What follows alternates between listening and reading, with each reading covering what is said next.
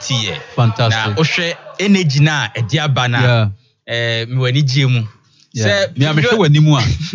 Muso wani giemu ampa. Wani giemu pa. Previous days ni nyina ni gie no koso na nkunimdie no nso. Koso. Say unya Hepa Plus, Pavi, and Plasmos ni bi no mo a. Nkunimdie no in different aspects. Be out meeting nkunim no mani. Na usie onua no go bisa nse bonya Hepa Plus, Pavi, any Plasmos ni bia no mo ana. Say answer ni affirmative a. Captain de obekan say ne ye di twam e ma yare nso atwam akọ. Him say mfie nso atwam. But Hepa Plus ye gusu di twam. Still strong. Ne boa no so de ejina 10 Ghana cedis. Na ubetumi ateki sip kakra bi no ahwe se de ahoden no nso etia shemukna. Yes. Ya miem. Enti de obetumi aya ne se obekọ drugstore, herbal shop, baby eton duro bia okọ a se ope Hepa Plus, Pavi, ena Plasmos ope bi na onso watumi anonom. Enu a ene mpanyimfo nyina no efra de omo kan se moduro no ye monkoso nya ne sa ma mon sesa mon sa no if you say esa nyare wan keto ne akese through say building and general well-being and iti okọ drugstores na ubisa woni eton no na de obi aka ne say apomuden mapade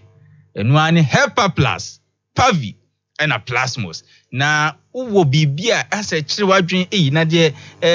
captain airkin ene de mpanyimfo kan de nurses ene a doctor for lecturers when you turn the market dodo no airkin nti no kre ya mo akwanya captain bribia na ye de akwanya we ema yen etiefo ne afefo se ko hospital bi e ben ubo brema wo se matie aduro bi din wo Tech FM Hepa Plus, Pavi, and a Plasmos. Eti di omo kafa ho no eye no kra na a doctor for nurse for midwives omo abeto mboase a church de Hepa Plus, Pavi ne Plasmos no eye ne sesi hia se obema well-being no ejina yi se hospital ho so na wontumi nkodi to bia phenolic we no a captain de obeye ne se market ho no a no bisa woni edidwa no se na Hepa Plus, Pavi ene Plasmos no unya binom amfaso bayi ene betumi mazi fitafo no so betumi akirechiro mu yie mason fo woni yempaboa dodo no so betumi akirechiro mu yie mu ahunu Hepa Plus, Pavi ne Plasmos ho emfaso na yegusu di twam ya mrantie ne mpanyimfo last time kan 81-year-old man bi ne na ho sepa o ka kire me watumi adi nkunim asan akodi bio na wabone namfofo amane ema sese ofremi bia madam fu we nso akodi nkunimo madam fu we so akodi nkunimo let's say they tell a friend to tell a friend snowball effect tell a friend say roli kosa to tell a friend say Hepa Plus, Pavi and Plasmos no edi nkunimdie aba ama bibia akoyi manfo deep twam na me de me number to dwade ama etiefo ne ahwefo fi se unya obi a obeka wapomuden ho asem akire no unya obi a woni besusu bibi efo apomuden ho bibi a kire wadwen efo apomuden ho a eboa pa enu ntimi de me ho asiwo as obi a ofa e dia your personal doctor nti number si anytime bia bibi kire wadwen no obetumi abomoden afreme na oneme edi ho enkomo numbers no 0542 77 85 72 0542 77 85 72 and 059 13 67 898 059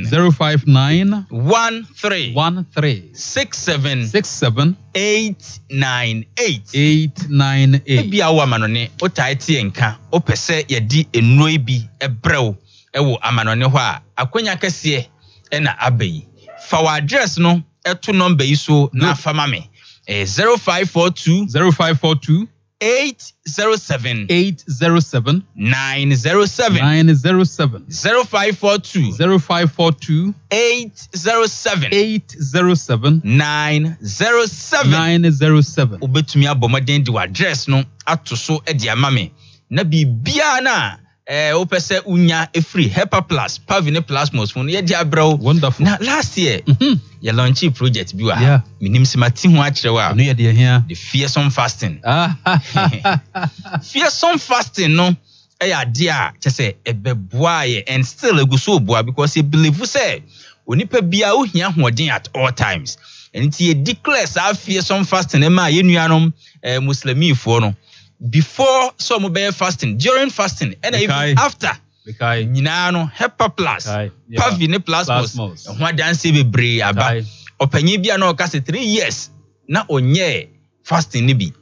Ote ye nkase ye declare fearsome fast na ye kire no kwan obetumi afa so anom no. Otumi go through fasting no ma say no. All sabia na ete ne so no. Ekọ ba konso ana na kuma yare ne diabetes. Wa batla oye fast ni wie no ono so di adanse say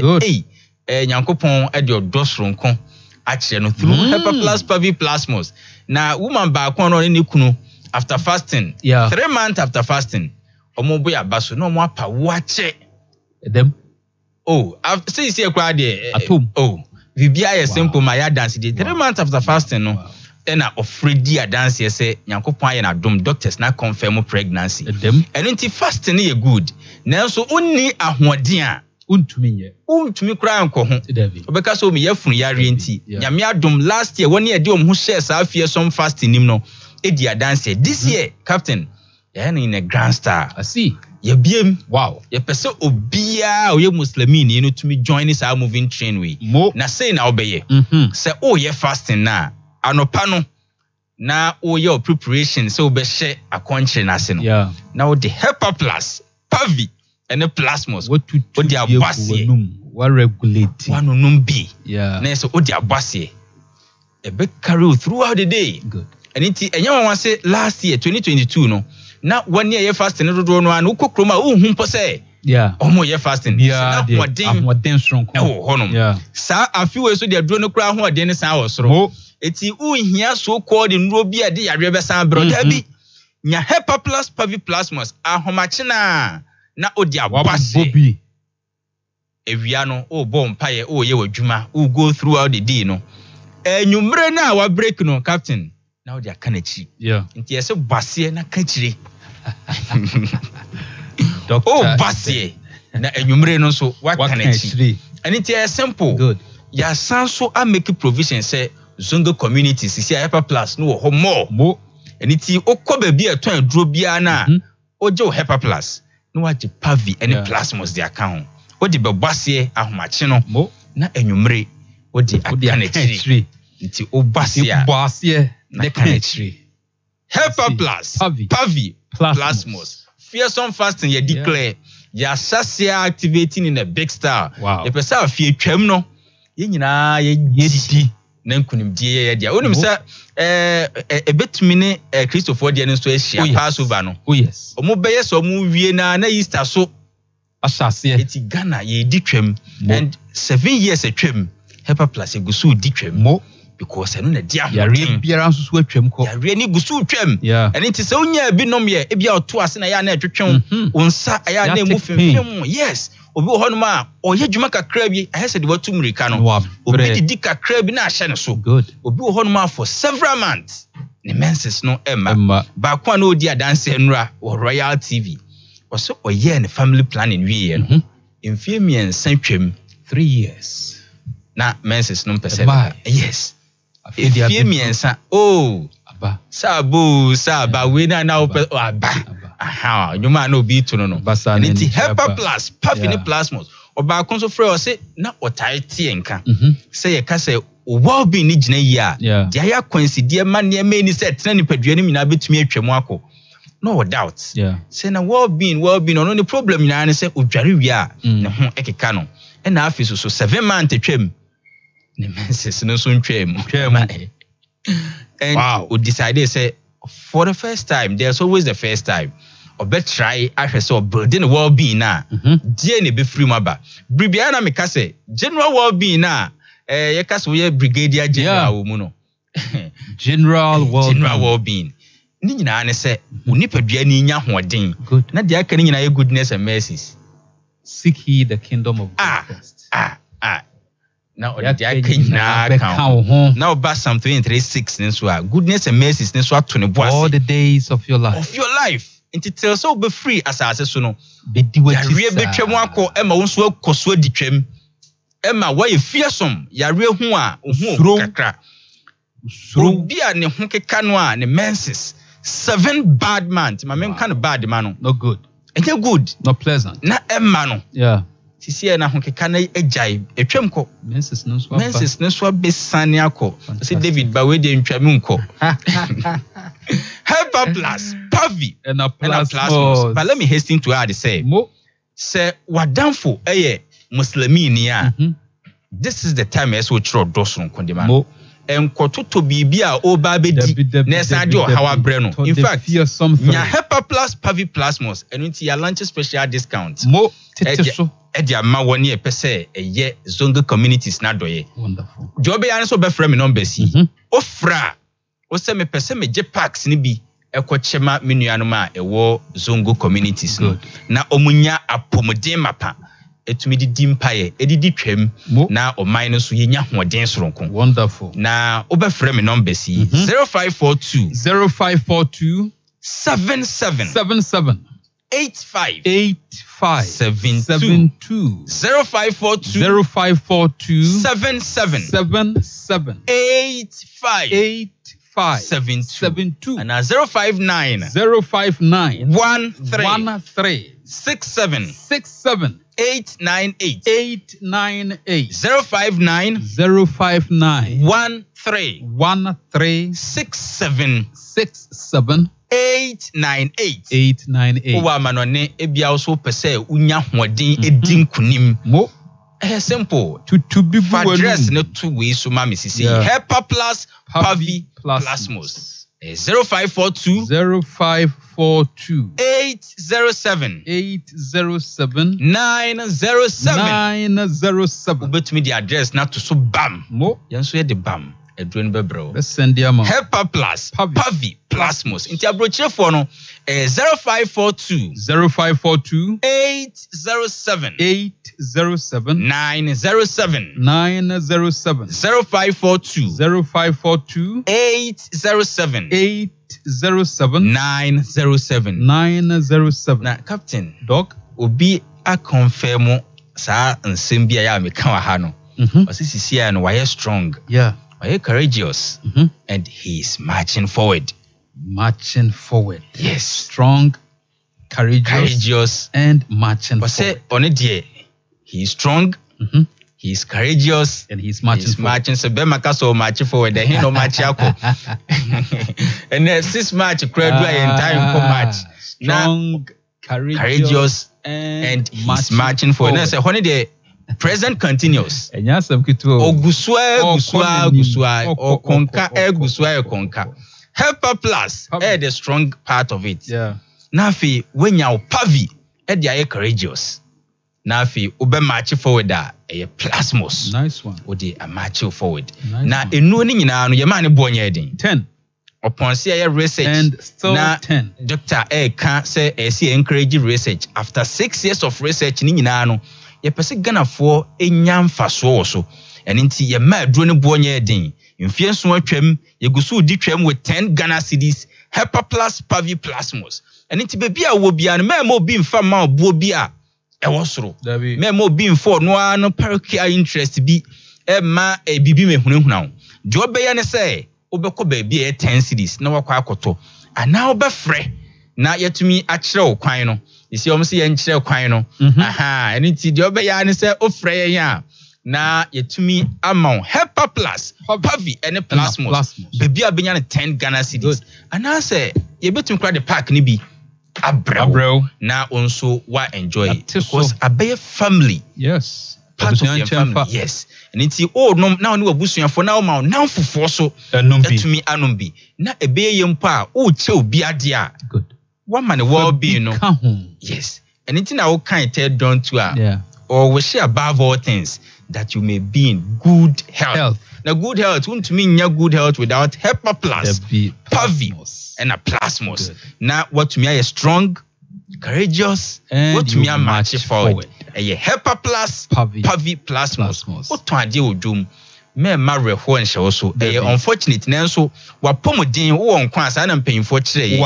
wade na nkwa no so beba eye general well-being Hepa Plus Pavi ena Plasmos utie me minimo how bi a wo fam but emfa hone nuru a onom emfa hone lab report egu so ne adwendwen egu so se oyare se onyare ma Hepa Plus Pavi ene Plasmos enye wadru oba e wo secondary school mesrawo eni die ni ahobrase mu ode nya one pe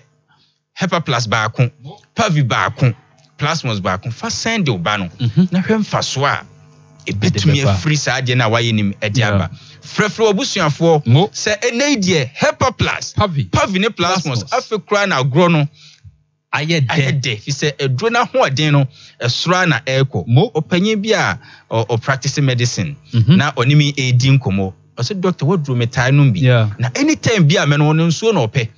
anytime bi obanum bia no o se edro no ahoɔden no sora na eko na your secret day your secret any your motivation nyina ne say ye pese at all times Ghana ni bia nya apomuden na ya appreciate ya value herbal medicines nti ye tu ebo ase ye ne yie na ne bo ne de ya mana bafom ema obia so atumi enya herbal medicine so mfa so from number si na onimi ne nkomo bia pese onimi di bia manka ho hawo manka ho yare onua bi odihye bi wadamfo bi 0542 77 85 72 0542 77 85 72 and 059 13 67 898 059 13 67 898 na abrochefo no mfanto so say bam e was 0542 807 907 0542 807 907 kai say fearsome fast ya shase eninti frefro nua pe drone bi mo adamfo muslimini na o tonto papa ma oyere se o pe Hepa Plus ama onua muslimini no na won so o pe bia no se be ya collectively nyina at the end of the month na the year no yetumi aditwam no ne atoa so aditwam e ma niema so akoyi ebusuafo Dr. Eben ono Chief Executive Officer Ebenage Herbal Production and Consult womo the Fearsome 3 no abedwa so Hepa Plus Pavi Plasmos yeso de aboa no tujam no ntru ya woda wani nkum kwame agene boaten edaswara ewo kejetia enura Dubai no ejatom na no pɛ ye bo amane se kuremu mpanyimfo enam kwan so a wo mo kɔ na yeso o makodru na womo ede omanu disem atudwa